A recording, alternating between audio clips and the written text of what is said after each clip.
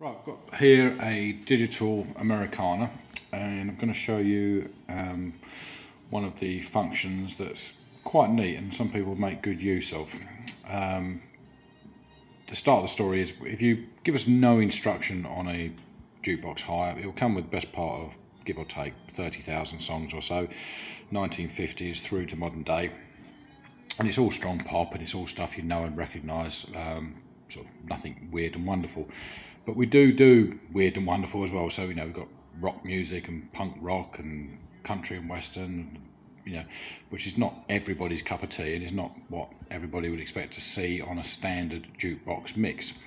But it is still hidden away on the jukebox. So if you're kind of minded to, at some point in the party, think, oh, I'm going to treat myself to a bit of a guilty pleasure late in the evening or some point, you can use a function. This is our hidden tracks function to search not only the music that's in front of you, but the music that's hidden away. So I'm going to demonstrate this with an AC/DC track. So I love AC/DC, terrific band, but it's not necessarily what I'd want to hear at a normal party. There's a time and a place, but once the party gets going, maybe you've had a few drinks and you've got a few friends there, that may change. But anyway, it's up to you. So it's the kind of thing you might want to keep to yourself. So it's your party and you kind of keep this functionality to yourself, and should you really want to use it later on, you can. So anyway, so at the moment I'm going to bring up the search box and I'm going to search for AC/DC, which I'm going to do by AC and a /, and we've got no results whatsoever. There's no AC/DC on the standard mix of music. However, if I bring up the keyboard again, I'm going to delete the AC and /, and I type hidden tracks with a space on. It says the searching hidden tracks turned on. So now if we search for the same track, it's searching the hidden music. So we bring up the keyboard again and we're going to search for AC/, and then suddenly we're finding AC/DC albums. So you can then make a selection,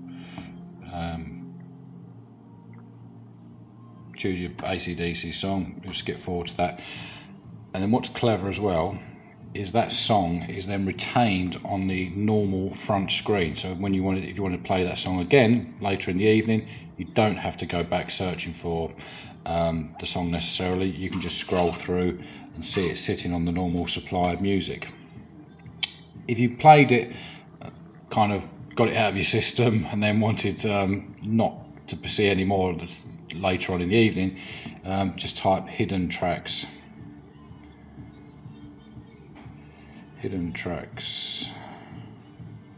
off, and then the searching of the hidden tracks then disappears. And if we wanted to lose the one track that we've on there, we're going to type hidden tracks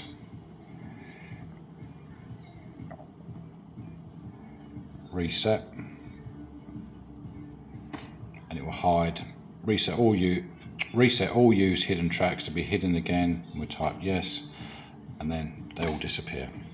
It's, if I say something, it's slightly convoluted, if you want a better word, but it is quite a neat function. When we've had parties ourselves, we kind of find us using it. So in the early part of the night, you just have all your standard pop and the stuff you know that gets everybody up dancing. Then it's kind of when it's sort of last man standing towards the end of the night, and it's you and some good friends, and you kind of know that, you know, you like that type of music. You can treat yourself to it, and it's there if you want it. Hope that makes sense, and I've not overly complicated it. Thanks for watching.